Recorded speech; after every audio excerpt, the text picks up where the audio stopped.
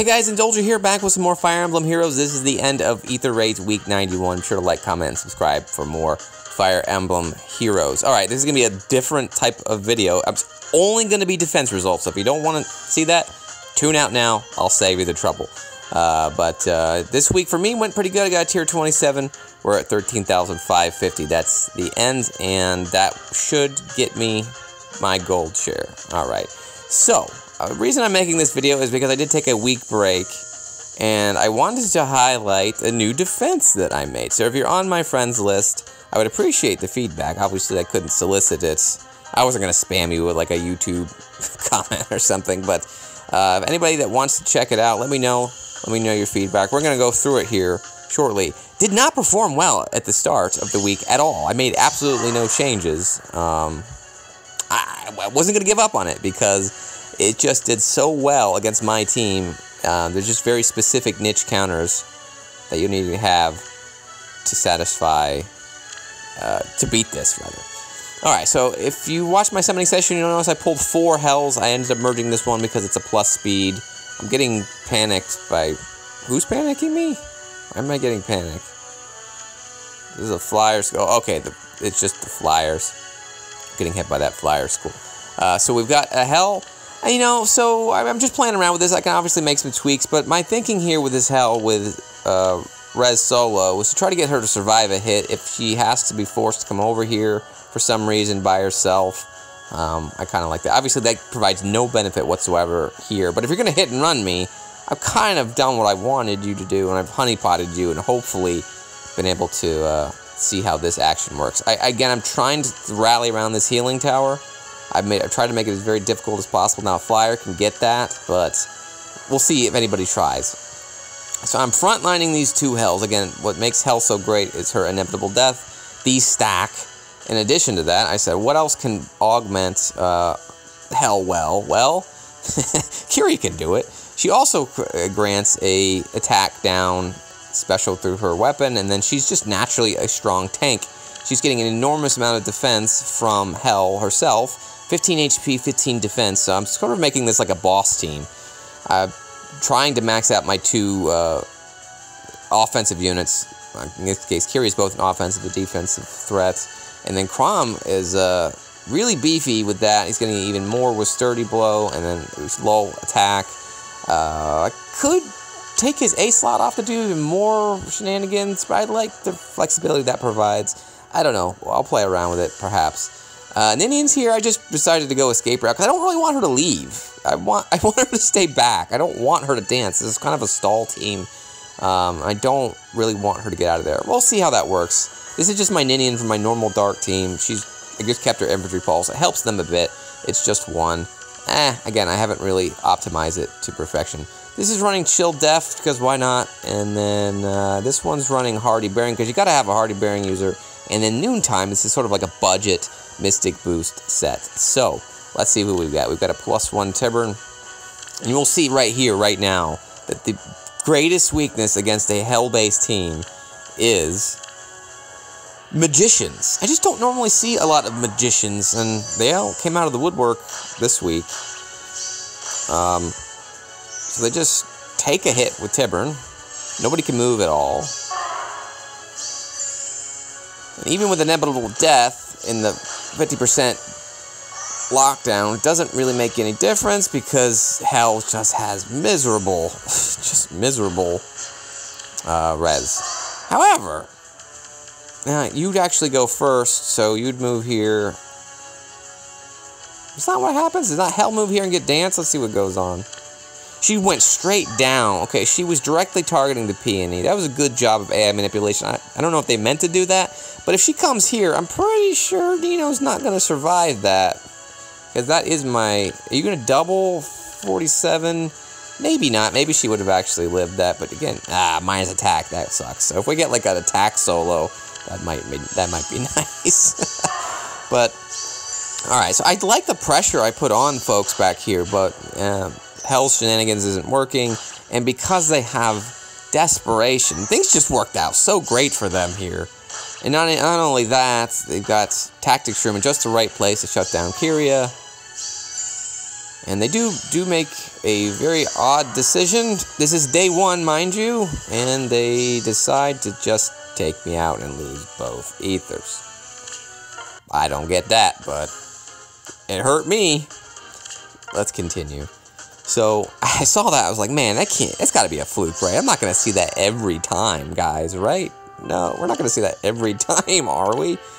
So this is my first attempt at a Vantage team with a Kranya. This would be fun. I wanted some data points. I obviously don't have this, if you watch the channel for a while. Don't have a Vantage team like this. Definitely not on Light, anyway. I do have a Altina-based Vantage team. But offensively, you know, just personally speaking, let me know how your week went. But mine was really easy again with the triple airs. It's kind of hard to lose 5 times with triple airs. I didn't lose at all. Did take a minus 40 because I just didn't care. Because after I've lost 100 points in the week, there was no way I was getting top 1,000 anyway. So I'm in that buffer zone where if I lose more than 100, then yeah, well, kiss it goodbye. Top 1,000 rather. So okay, so Kranya's taking some hits. Hell's hanging in there. They're not going to be able to prevent the healing tower, but they're going all in, which is fine. They've shut down the healing tower, but now Air's dead, and you're dead, and I tried to make you dead. I mean, I stacked, again, we'll see how much defense that Crom had, but not enough, apparently. Not enough. So that said, Kyria should fall to the Peony, I think. And then they missed the Aether on the corner. So, could have been a real douche and put the healing tower there. I'm considering it. Or not the healing tower, sorry. The Aether in the upper left corner. But they managed to clear that. I mean, really? 2 foes defeated? I mean, I didn't count, but come on, guys. You're killing me. You guys are killing me. So, Dark, this started to make me scared. I'm like, okay, this is the second loss. We've got a Henry here. Really gross plus 10 Henry. This is not something I see every day. And then we've also got an Ophelia with double boost, and then a Dancer. So this score's just fine. I went really hard into offensive-wise this week, because, again, when I take breaks, I normally just go all out and use all my Aether to save myself some time. Did enjoy my break, by the way. I need to probably take more breaks. Maybe every month or so. There's only so much Aether rage a man can handle before you start to go insane and burn yourself out, so I did enjoy my rest. Okay, so they're testing some traps. They've tested that. They didn't get rid of the healing tower, so I got all healed again. That's good. I mean, it's looking good for me, but I guess not, because Ophelia hits the backline, takes out my primary threat in Crom. I mean, he is very vulnerable there. So, yeah, AoE really hurts. And then a strong... Yeah, you have to have a strong way of piercing my backline, and then a strong red to deal with the rest. So they took down both Kyria and... why did you not get the kill there? So you did get the speed solo, but you're got a freaking Fury 4 on you with the 4 that you're gonna get. Oh, you just one short. Why? Oh, because you got the 4 from your weapon, and then you also have Peony there. I had no chance at doubling there. So Ophelia's gonna use her special spiral to just cause havoc. I can't tell if I just got unlucky with the matchups this week or what. I don't normally see magicians like this. Maybe it's because my infantry pulse team normally makes it difficult to...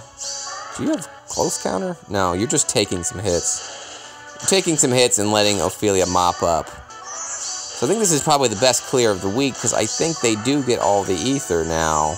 Because this Ninian, he'll hit like a wet noodle, won't do anything. It's final turn. Ah, okay. He would have died by the air anyway. So good job, Dark. Dark Spade. Very nice. Probably the best clear of the week. They're probably the only one that got all the Aether. Unless Toxic did it. Yeah, another loss. So like, I was not ready to roll. Not ready to roll on this. Trust me, it'll get better. But again, another strong mage. I am weak to Alphonse and Julia. I guess this kind of means I probably should make a mage-based team. Guys, I haven't had to make a mage-based team since, like, early tier 21 when, like, Surtur was all over the place and you really needed to have a strong red. Ever since Alm exists, like, nobody makes Surtur-based teams anymore. So I've never really found like I needed it. So that's why I tried to make this niche team that really punishes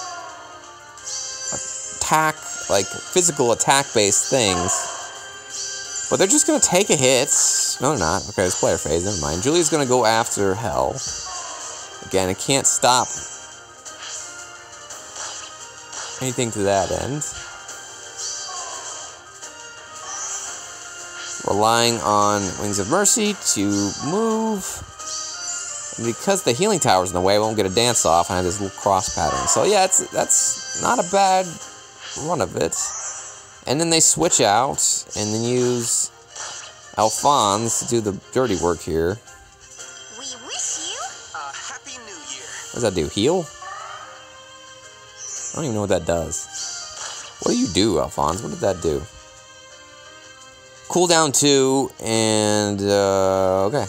There you go.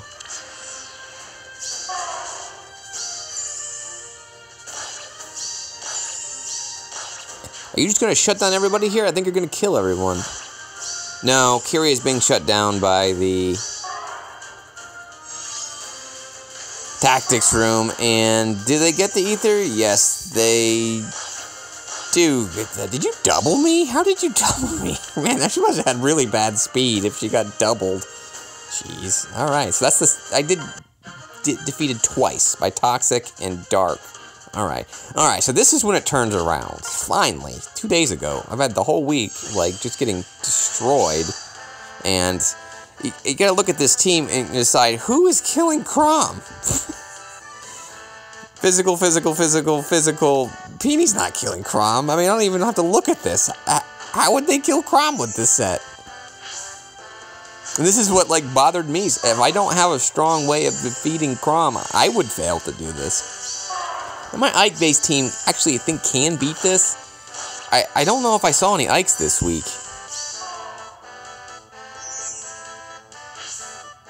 So, I mean, people hit and run this all the time. They've been doing it all week.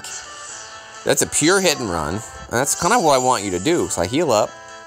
And I just go slow. Just take it slow. Another tactics room hit me this time. And now I've just put a lot of pressure on them. They've got to deal with 3 hells at once. And that's not a good play. because Chrom's there. And then you got a dead bird to the right with Kyria. Okay, what are you going to do? Okay, you got rid of Kyria, but then you're vulnerable to Chrom. This was just not going to work. I don't see how this was going to work at all. There's another kill from Chrom. Chrom's the workhorse. Chrom's the one that's going to be killing everything. I mean, one of the reasons, I invested in Chrom, because I've seen how gross he can be. In his light week, you're going to see a lot of peonies, you're going to see a lot of airs, you're going to see a lot of flyers. So, I'm going to punish you for that if you bring that to the table.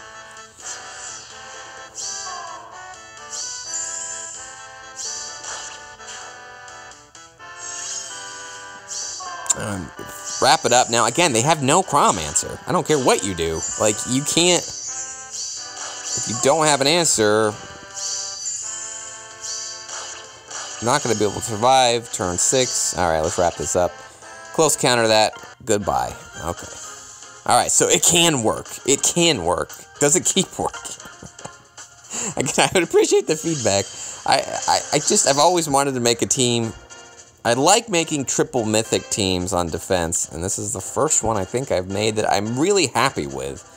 Alright, we've got a Peony. We've got another Ophelia. This is a special Spiral Ophelia, and this is going to fail this time because there's no secondary follow-up. We've got a Soren that's going to be able to take the Chrom down, and we've got a Selkie as well. Very weird mishmash team. This is certainly interesting. Again, it's not how I play. Every team I have basically has a primary offensive threat, like a Leaf, an Ike, a Red Ike, Kane, and then a secondary support, folks. This looks more like 3 individual competent offensive units, which is fine. I just don't play like that. I just don't. So they can take down the airs with the Ophelia and get the special spiral to come back. That's cool. We saw that earlier. This time they're going to hit and run. I think the other one was more aggressive. They took both. Yeah, you remember that? Yeah, Ophelia took down the Crom and the Kyria. So they go to the left side. Well, first of all, that's not good because here comes a Hell. Thanks, Hell. Hell got a kill. And now that I've taken a unit down, it's really difficult to be able to beat the rest of them. Well, that's not good. Doesn't that open you up to Crom hitting you in a second? That just seems like a mistake. Yeah, that wasn't good. You should have done that. I think they had a chance to clear this. They were too aggressive. Soren should be able to take the Crom down. What ends up happening here? Selkie's not going to be able to do much. I'm going to get healed this time. You can't do anything to me. I'm not going to call her stupid because she's on my team. But, I mean, again, all physical. Kyria's just sitting here by herself. Dead air. And that will do it. Good job, Kyria. Finally giving me a reason to not doubt you anymore. Alright. Now it comes to this point. This was like 9 hours ago. I'm in tier 27. This is like people, if they lose anything, they're just going to quit. We've got an air. Uh-oh. Don't do that. We've got a Matthew with a Spy's Dagger. I don't really am familiar with Matthew too much. So he's got a... This is a close counter advantage set with Spy's Dagger, inflicts on target, and grants bonus attack tonal penalties. Okay, so this is like a... It's like a Gunther, is it not? It's like a Gunther set. First Matthew I've seen, I think. Sorry, Matthew's pretty forgettable for me. I don't. Sorry, Matthew fans. But again, you have to ask yourself, what is taking down the... Crom. Okay, they were just banking on it being the actual trap. If it wasn't, I'm not sure how that would have worked. But, I mean, again, well done. This Matthew's taking some hits.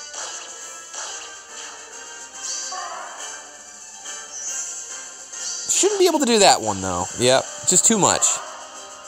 It's too much, and I think that they're going to call it. Because they do actually have some ladders left, and NG has failed. So that's a nice successful repel of a vantage base clear. If you don't get rid of the healing tower, it's going to be really difficult. We've got a how do you say her name? Larcey? She told me, and I forgot. It's a Sophis. It's a Milla. It's a Peony. I don't get that. Why are you... If your Peony is taking any hits from a archer, you've done something wrong. I don't agree with that A slot. But that's okay.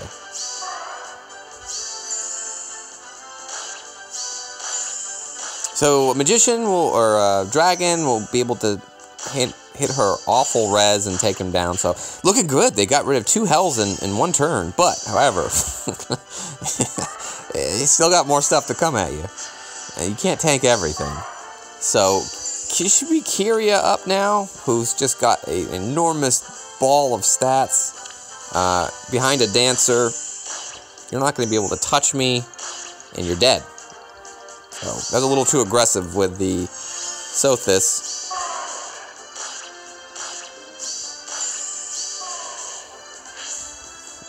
That shove was funny. They shove and then, oh. Oh, too bad. And then finally we've got Jepper here. Is that Epsilon? Do I know my special symbols? So we've got Milla.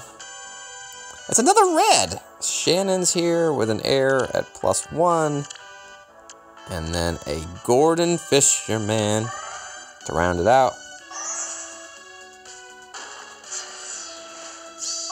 So yeah, this will do it. This will about wrap up for me. Let me know if you managed to have a Hell defense team. I'd love to test it. I'd love to test new things. I think my mock battle queues are open, so if you're interested in being fought here on the channel, leave me your in-game name and your friend code. Or actually, no, don't leave me your friend code. Find my friend code in the video description notes, and I will get you featured here on a video during my daily Aether raids when I don't take breaks. So again, you gotta come back to it. Who is beating the Crom? I don't know. Milla's maybe the only one that can try, but I don't think that's gonna work. Oh, by the way, I didn't mention one thing. So they actually, and we'll look at that in a second. They put Milla here and expecting to be able to do something with her, but they didn't realize that I have these. Like, they're like, oh yeah, it's Dancer, whatever. She's really trying to stop you. Ah, beautiful. That's what we want. That's what we want Crom to do. That cheap reposition skill. And then they can't do anything. Like, what are they going to do? 0 damage? No. And Zephyr found out too late that they can't hurt Crom. Just one real quick. I want to show you how this person positioned. And if they're watching, please let me know this is what happened in your mind, because I saw this and I was like, oh, maybe this isn't it. Maybe it was a different Milla. Sorry. I think there was a different Milla I must have forgotten that just sat there. So it wasn't Zephyr. I don't think Zephyr did that. Or maybe I did and I'm just talking and I can't do 2 things at once, I think. So yeah, not bad again. So that's a nice way to end it. A bunch of successes. Again, that's probably because people are just giving up after a couple units lost. Higher tiers and lower tiers, people did not do that. And this was -2 Aether, and then these two actually had a good clear. So they'll do it for me, guys. I guess I can show top 50. I normally show top 50 on my friends list. So congratulations. Ooh, I can get up there. Congratulations to the following. We've got Shining Luna and Fred Effect again at 1 and 2. We're just gonna have some handicaps. They don't count. They always are up there. MB's up there too this week. Good job, MB. Sarango as well. Pretty static top 10 on my side. At least top 5. Congratulations, Taitea. After your Cavline, you're gonna tell me what your name was. I don't remember who that was. There's Oops again. I like Oops. Oops makes some fun theme teams. Mask, let me know how that things are going. I haven't played with you in a while either. I got 24 on my own list, which is a bit of a bummer. I mean, with +8 airs, the one getting 24 on my own list? Come on. If you got anything on your mind, leave me a comment below if you want to see more. Wear a mask. I agree. Wear a mask. See, look, Martha's wearing a mask. See that? He's a little kid. He's got it. Wear a mask, guys. If you want to see anything that I can accommodate, let me know. If you have any questions for me or anything else, just shoot me a comment below. Again, please consider subscribing for more. Till we meet again, everyone. Bye-bye.